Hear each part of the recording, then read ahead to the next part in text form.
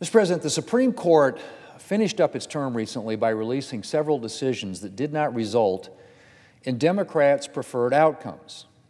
And the hysteria was instant and, unfortunately, predictable.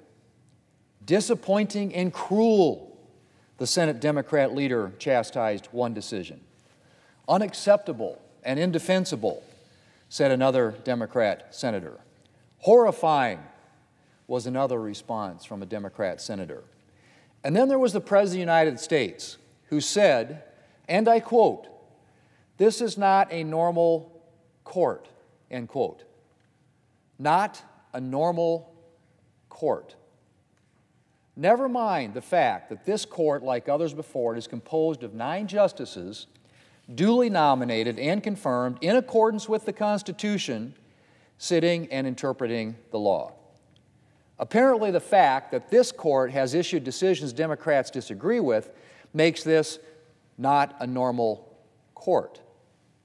Well, Mr. President, here is the list of thoroughly unradical decisions that have so horrified members of the Democrat Party.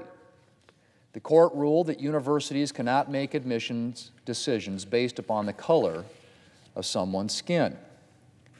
The court ruled that the president does not have the right to create a massive student loan forgiveness program without clear authority from Congress. And the court ruled that the First Amendment does actually protect Americans from being forced by the government to speak messages with which they disagree. These are the rulings that members of the Democrat Party consider cruel and indefensible. Mr. President, continuing with the theme of Democrat hysteria, the Democrat leader said on Sunday that the Supreme Court had achieved dangerous and regressive policies completely at odds with what the vast majority of Americans want. Now, I'm not sure he has that quite right. I know the recent decisions are at odds with what the Democrat Party wants, but the vast majority of Americans do not seem to be at odds with the court's decisions. Take the court's decision in favor of the First Amendment. Turns out that more Americans support that decision than oppose it. The same goes for the court's student loan decision.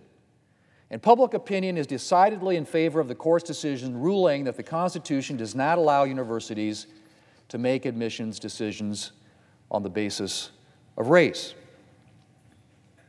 One poll found that 52% of the American people approve of the court's decision, while just 32% disapprove. Another poll found that 59% of Americans approve of the court's decision, while just 27% disapprove. It seems that the court is a lot more in line with Americans than the Democrat Party would like to think. Well, Mr. President, let me offer a few more statistics about this supposedly abnormal court. Let's put things in context here for just a moment. Nearly half of the cases decided by the Supreme Court in this term were decided unanimously. Almost half.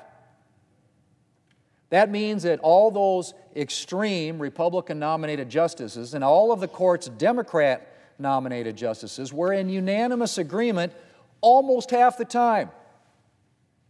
And that's not all. At least one of the court's so-called liberal justices was in the majority in more than 80% of cases.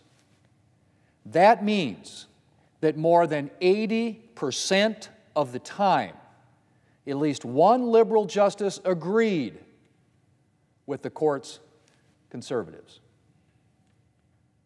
Kind of makes the Supreme Court seem not very extreme. 80% of the decisions had justices from so-called both sides, conservative and liberal side. Yes, there have been a handful of decisions where all the liberal justices have disagreed with the majority opinion. But that is hardly unprecedented. There have been plenty of cases in previous years where most or all of the so-called conservative justices have disagreed with the majority opinion. And I don't remember Democrats having any problems with the legitimacy of those outcomes. Mr. President, Democrats' utter hysteria in the face of some pretty mainstream Supreme Court decisions could almost be amusing, but it's not. Because Democrats' rhetoric and proposed response to a Supreme Court that issues decisions they disagree with has crossed a line. Now, I completely respect Democrats' right to be upset at and disagree with Supreme Court decisions. I've disagreed with quite a few myself. But there's disagreement, and then there's attempting to undermine a branch of our government. And Democrats are engaged in the latter.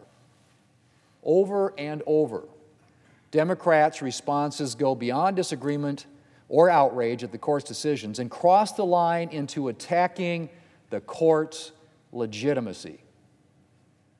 A number of Democrats have gone even further, directly or indirectly calling for expanding the court or otherwise altering it to create a court that will rule in line with where Democrats think it should be. Mr. President, it's difficult to overstate just how dangerous Democrats' rhetoric is.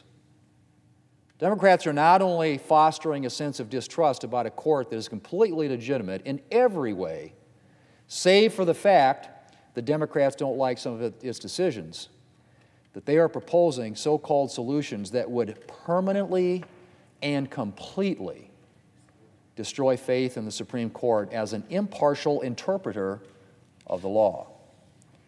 Do Democrats seriously imagine that their proposals to, quote, restore faith in the courts would do anything but further divide the American public and encourage one half of the population to regard the court as an arm of the Democrat Party?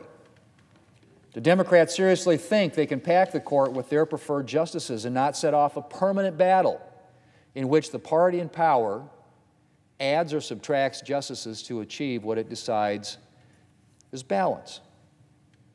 If Democrats have their way, we will be looking at a future in which the Supreme Court is nothing but an arm of the party in power in the other two branches, with the number of justices constantly changing to achieve the governing party's preferred outcomes.